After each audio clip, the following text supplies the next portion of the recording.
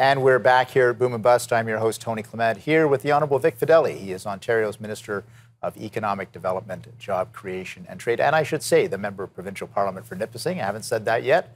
We always like to know where our folks are from. So, and I know you know that community very well, Vic. You just came back from, so people don't maybe realize this, Farnborough is a large airplane and aerospace sort of trade show just outside of London, UK. I was there a couple of times as Canada's industry minister. So let's talk about some other industries. Obviously, aerospace is something that you think Ontario can be a leader on. Talk a little bit about Farnborough, the air show, and promoting Ontario's aerospace industry. Well, we've got 39,000 employees who work in the aerospace sector. There are only 5 countries in the entire planet who actually manufacture a commercial airplane, and Canada is one of them. And so that's very exciting. It means we are one of the world leaders in Ontario. We make Bombardier's Global 7500, the Global Express. We have a couple hundred aerospace companies who make parts. We are one of the world's leaders in landing gear, manufacturing and design and engineering. We have 40 different aerospace programs that are held throughout our 20 university and colleges that specialize in that.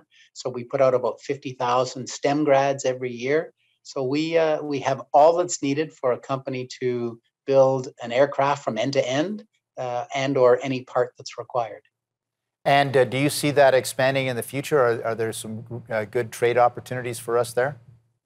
I do, but I think this one will take a little longer. Certainly aerospace, aviation, if you will, that was severely hit during the pandemic. And I think there's still a long way to go to recover. And so a lot of projects were on hold. I still see them on hold, but they know that Ontario is continuing to work at lowering the costs, and when they're ready, we'll be even better suited for them.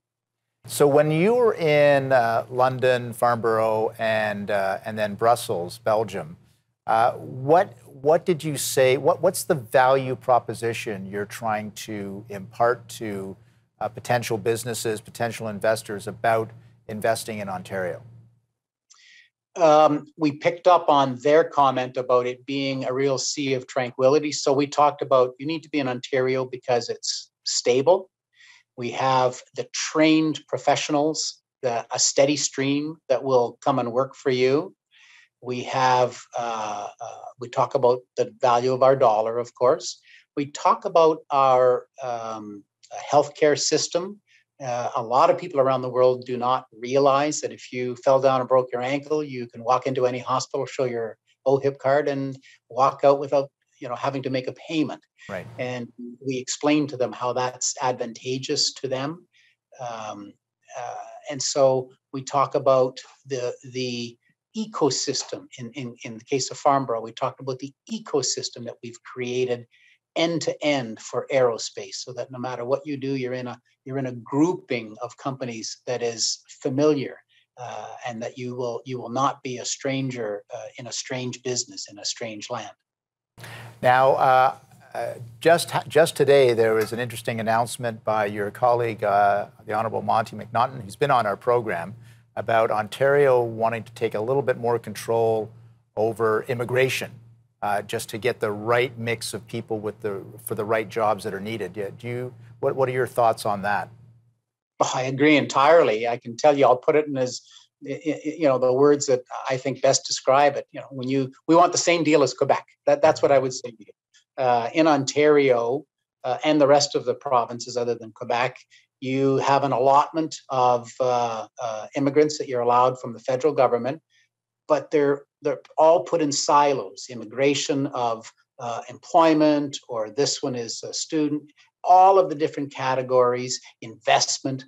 Quebec, here's your allotment, do what you want with them. And it's a hell of a better deal than the rest of us get.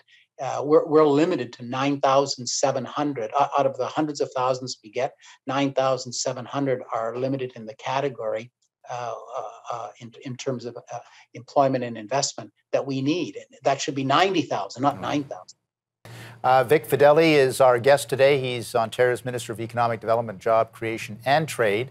Having a great conversation here. We've got one more segment for you. Please stay with us. We'll be back after these messages. Back soon. Thank you.